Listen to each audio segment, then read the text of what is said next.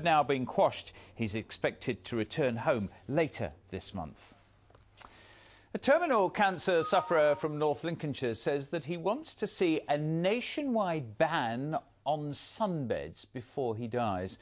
Mark Carter from Messingham has stage 4 melanoma, and although he's never used a sunbed himself, he says that those who do are dicing with death.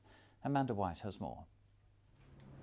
Mark Carter developed skin cancer after a career in the Merchant Navy left his fair skin exposed to the hot sun. Since being diagnosed with melanoma, he's discovered many of his fellow sufferers blame sunbed use for their life-threatening condition. Well, I'm campaigning for a sunbed ban because, in my opinion, sunbeds are lethal. I was shocked at how many, particularly young ladies, have got melanoma because of their previous sunbed use.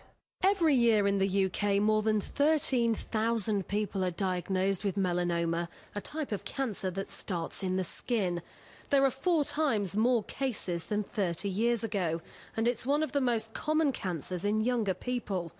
Cancer Research UK says using sunbeds definitely increases your risk of melanoma, but the Sunbed Association has told us no definite link has ever been proven, though they warn against overexposure.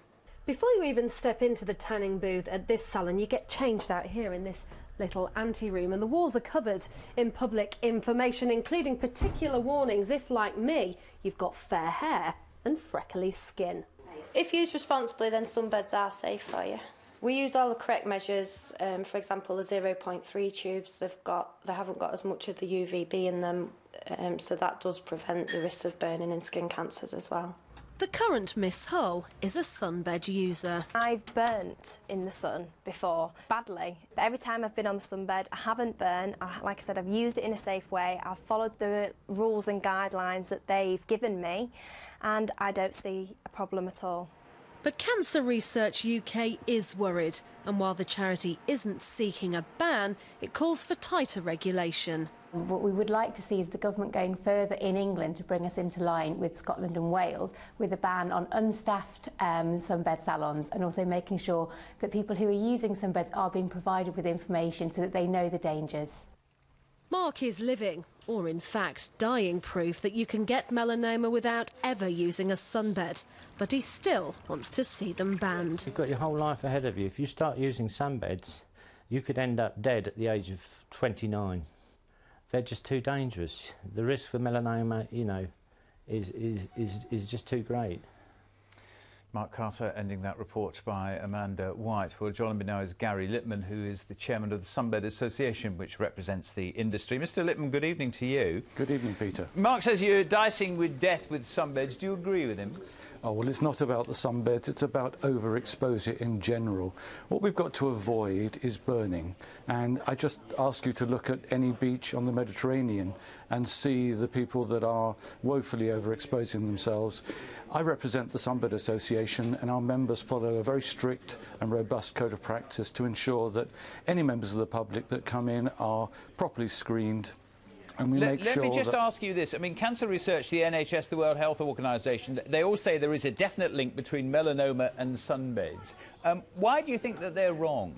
What they said is that there's a relative risk. That's not an absolute risk. And quite frankly, when you take the word risk, there is absolutely no risk when you're sunbathing on a sunbed with responsibility. Any of our members will make sure that people don't burn.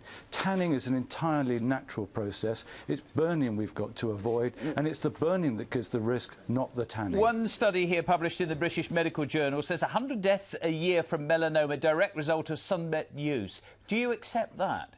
Actually, you've misread the title and not looked at the content. What they said is relatively few people are at risk, and there is absolutely no reason why any sunbed should be banned. That was an absolute theoretical maximum. Also, we've been in touch today with the Leeds University report, and they say to us that you are using misleading quotes, using it out of context, and it's misleading. Do you accept that? Peter, what we're doing is actually reading from their own report and their own conclusion. They say you are misleading people. You're taking it out of context. I take their conclusion, I read it in its entirety. You can't take a conclusion that they gave out of context. It's their own conclusion, Peter. OK, we'll leave it there. Mr Lippman, good to talk to you tonight. Mark, thank you very much. on this one. Do you think that sunbeds should be banned, which is what Mark wants? I feel to be in touch. Look North at bbc.co.uk. The text number 81333, 81333. Start the text with the word Look North as usual. Thank you for watching. Still ahead tonight, plans for a